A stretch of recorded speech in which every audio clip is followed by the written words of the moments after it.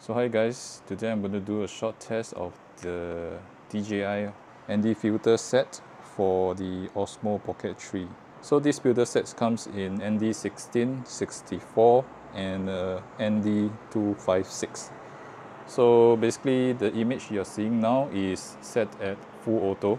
The ISO I believe is the minimum 50. The shutter speed from what I see just now is 1/2000, which is super high. The next image will be set to manual, where I will set my shutter speed to 1/50 and the ISO to the minimum. Okay, now exposure is manual on the Osmo Pocket 3. Shutter speed 1/50, filming in 4K 25 frames per second, and the ISO is the minimum 50. So exposure metering is now plus 1.7. So now I'm going to fix the ND16, so you'll see how much it will decrease the metering.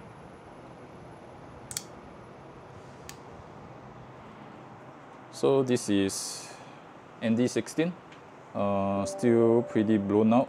Exposure metering is plus 1.0 now, so doesn't do much at these manual settings.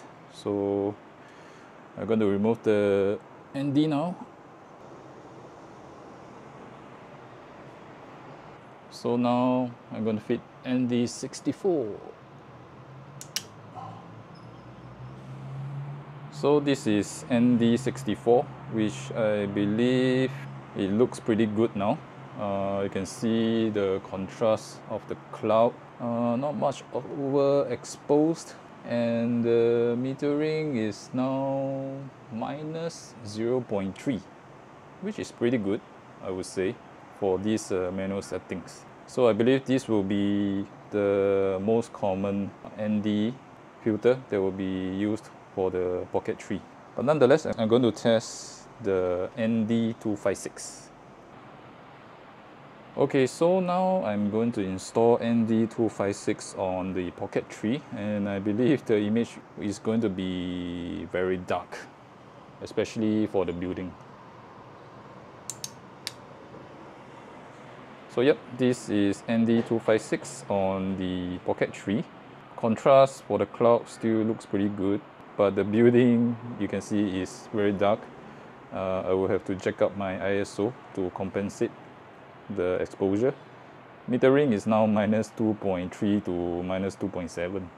So yeah, hope you like this test, and I hope it provides some information to you. And as usual, please enjoy using your Pocket 3. Cheers!